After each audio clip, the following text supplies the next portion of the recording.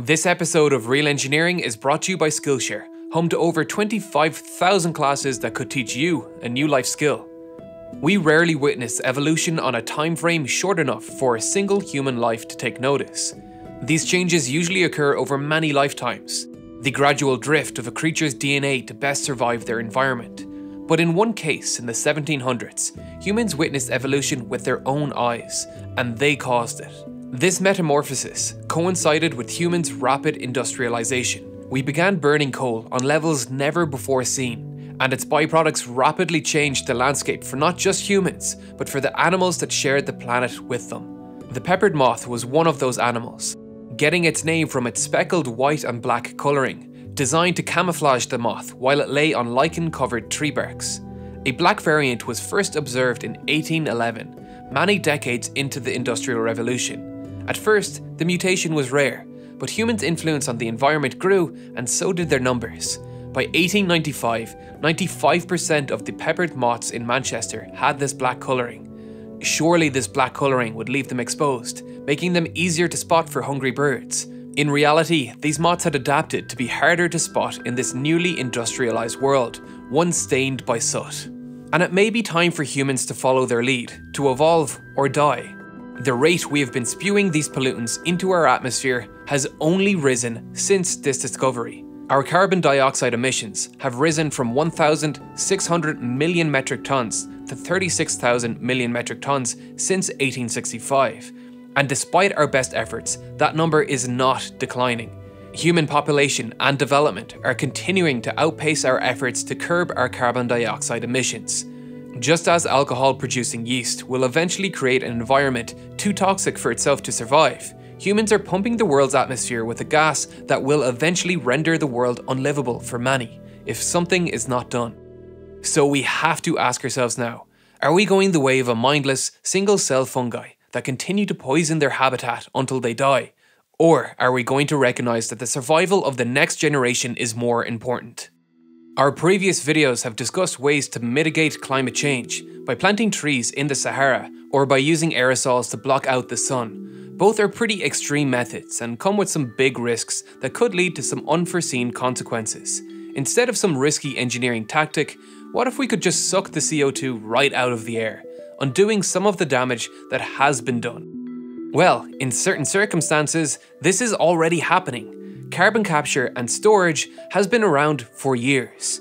There are a few main types of carbon capture, almost all of which happens at power plants, capturing the carbon that comes directly from the plant. In post-combustion carbon capture, the CO2 is captured after the fossil fuel is burned. In this method, carbon dioxide is separated from the flue gas, which includes carbon dioxide, water vapor, sulfur dioxides, and nitrogen oxides, by bubbling the gas through an absorber column packed with liquid solvents, such as ammonia. In the most widely used system, once the chemicals in the absorber column become saturated, a stream of superheated steam at around 120 degrees is passed through it. This releases the trapped carbon dioxide, which can then be transported for storage elsewhere. In pre-combustion carbon capture, carbon dioxide is trapped before it's diluted by other flue gases. The fossil fuel is heated in pure oxygen, resulting in a mix of carbon monoxide and hydrogen. The carbon monoxide is reacted with water to produce carbon dioxide, which is captured along with hydrogen. The hydrogen can then be used to produce electricity, and the carbon dioxide is stored. Pre- and post-combustion carbon capture can prevent 80 to 90% of the power plant's carbon emissions from entering the atmosphere. This is a big deal. The IPCC estimates that carbon capture and storage has the potential to make up between 10 and 55% of the total carbon mitigation effort until the year 2100. However, this carbon has to be stored somewhere. It is most often stored underground in a process called geological sequestration, which involves injecting the carbon dioxide into underground rock formations. It is stored as a supercritical fluid, meaning it has properties between those of a gas and a liquid. When carbon dioxide is injected at depth, it will remain in supercritical condition as long as it stays in excess of 31.1 degrees and at a pressure in excess of 72.9 atmospheres. Many times the carbon dioxide is injected into a reservoir which previously trapped oil and gas, since those areas have natural rock formations that help to contain the carbon dioxide. While this might be an okay solution, no one knows for sure what the environmental impact could be if the carbon dioxide were to leak out into the environment in large quantities. In some instances, leakage of carbon dioxide underground has been shown to increase plant mortality, reduce growth, and create potentially severe localized damage to ecosystems. For this to be a viable, safe option, the carbon dioxide would need to remain stored for hundreds of years, or even indefinitely, and the feasibility of this is not certain. Other methods of storing carbon include sinking it deep below the ocean, at depths under 3,500 meters, where it turns into a slushy material that will sink to the ocean floor under that amount of pressure. But this method is largely untested, and again, there are concerns about what this could mean for marine life, and uncertainty on whether or not the carbon dioxide could eventually make its way back into the environment. There have been more promising experiments in carbon storage in Iceland, where researchers have shown that pumping carbon dioxide into volcanic rock underground can speed up the natural process where the basalts react with the gas to form carbonate minerals, which make up limestone. This is an encouraging development, but it has its limitations. It requires large amounts of water, 25 tons for each ton of carbon dioxide buried, meaning this process would be limited to coastal sites. Another is that subterranean microbes might break down carbonate to methane, another powerful greenhouse gas. And while 80 to 90% of a power plant's carbon emissions can, in theory, be captured and stored in one of many ways, what about all the other carbon emitting things in our world? Only 25% of global greenhouse gas emissions come from electricity and heat production at power plants. Transportation, general industry, and agriculture collectively make up around 60% of greenhouse gas emissions. Is there a way to capture carbon dioxide from these sources? Direct air capture has, up to recently, been a largely theoretical technique in which carbon dioxide is removed directly from the atmosphere. Theoretical because doing this on a scale that would even make a dent has historically been ridiculously expensive. Some experts say as much as $600 per metric ton of carbon dioxide. For reference, a typical passenger vehicle emits about 4.6 metric tons of carbon dioxide per year. But recently, a team of scientists from Harvard University and the Bill Gates funded company Carbon Engineering announced that they have found a method to cheaply pull carbon dioxide pollution out of the atmosphere. They say for as little as $94 and no more than $232 per metric ton of carbon dioxide.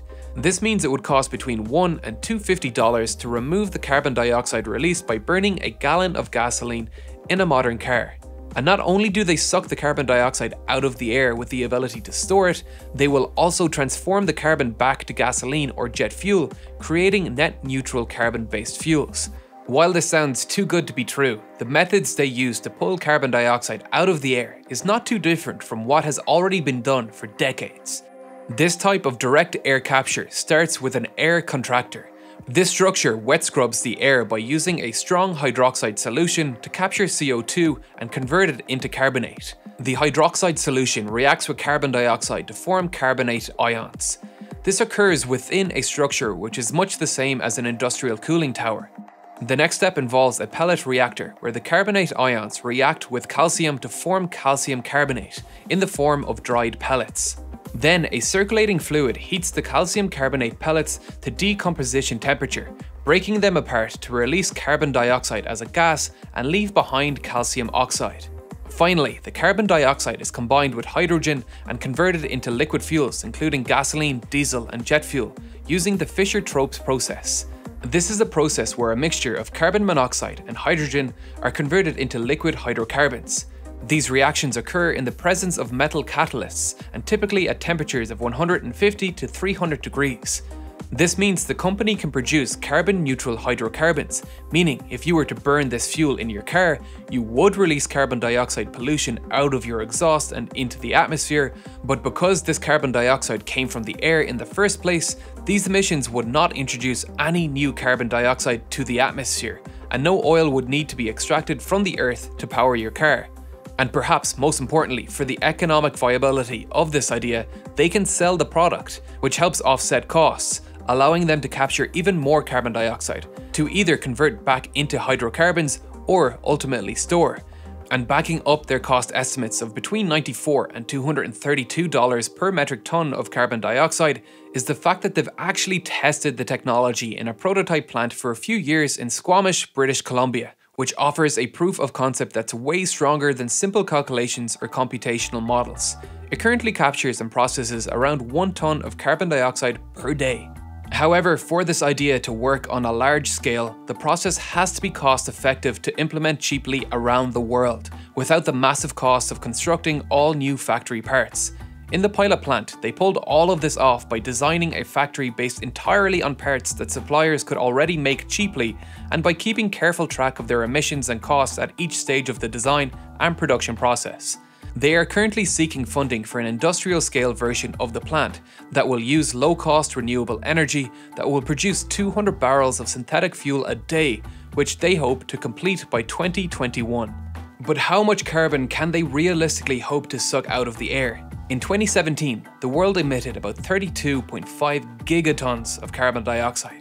If this technology were built at a scale to suck all that back out of the atmosphere at $93 to $232 per ton, simple math shows that the total cost would be between 3 trillion and 7.5 trillion. That seems like a lot, but many industries are worth more than that, including Apple or the airline industry. Definitely a tall order, but not impossible. For this idea to work globally in pulling substantial amounts of carbon dioxide from the Earth's atmosphere, there would need to be hundreds or thousands of scaled up plants producing hundreds of thousands of barrels of carbon neutral fuel to drive down costs further, in the same way that solar and wind energy costs have plummeted over the past decades with increasing scales. However, to keep global warming to less than 2 degrees, the international target to avoid the most dangerous impacts, we will need negative emissions, not carbon neutral emissions. We need carbon to be taken out of the atmosphere and stored permanently, or the problem will only plateau indefinitely. And if carbon engineering is making fuel from their captured carbon, this is only a carbon neutral plan. But the reality of the situation is that when you are only capturing and storing carbon, there is no market for that. The only way to pay for carbon being captured from the air and stored on a large scale would be government subsidies, and to rely on our governments to solve this problem is certainly a mistake. And at $100 per ton at the moment, there aren't enough carbon dioxide buyers in the market for any other uses to make a dent. Thus, introducing the idea of selling back the carbon as a fuel is a way to fund such an effort. With market demand and money coming in, companies like Carbon Engineering can improve their technology, expand operations, store some carbon, and work towards making sure that less oil is extracted from the ground over time. Critics say that we should simply not be taking the carbon out of the ground in the first place, focusing on reducing emissions rather than capture and storage or capture and reuse. And some worry that technology like this will allow us to think that we have no responsibility to reduce emissions, and it is cheaper to not emit a ton of carbon dioxide in the first place than to capture it. While these are definitely valid points, technology like this can and should play a role in how we tackle climate change. It's unrealistic to think that every industry, every consumer, and every government in the world will change their behaviour in time to tackle the rising global temperatures, as much as we wish they would. And technology like this will go a long way to help mitigate the negative effects of the industries where a carbon zero result is next to impossible, like steel or cement manufacturing or long-distance air travel. So this may not be a silver bullet curing the world of climate change, but it is definitely a technology to be invested in as a tool in the toolbox to help solve the problem. And with direct air capture able to operate anywhere in the world where there is air, water, and electricity, every country could, in theory, have their own supply of carbon-neutral fuel. In the end, we are not mindless animals who cannot recognize the effect our behavior is having on the environment. There are thousands of people working to solve these problems associated with an ever-growing human population, with hundreds of startups using technology for the betterment of humankind. My audience is full of incredibly intelligent people who are more than capable of contributing to fixing our problems. So if you think you have what it takes to improve the world, you have probably thought about starting a company. You may not know where to start, but this course on Skillshare by a New York venture capital fund may help you.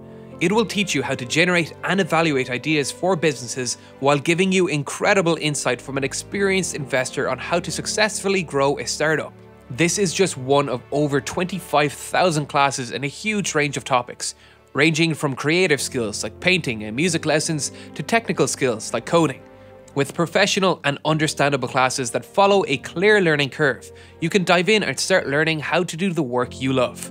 A premium membership begins around $10 a month for unlimited access to all courses, but the first 1,000 people to sign up with this link will get their first 2 months for free. So ask yourself right now, what skill have you been putting off learning? What project have you been dreaming of completing but you aren't sure if you have the skills to do it? Why not start right now and sign up to Skillshare using the link below to get your first 2 months for free? You've nothing to lose and a valuable life skill to gain. As usual, thanks for watching and thank you to all my Patreon supporters. If you'd like to see more from me, the links to my Instagram, Twitter, Discord server and subreddit are below.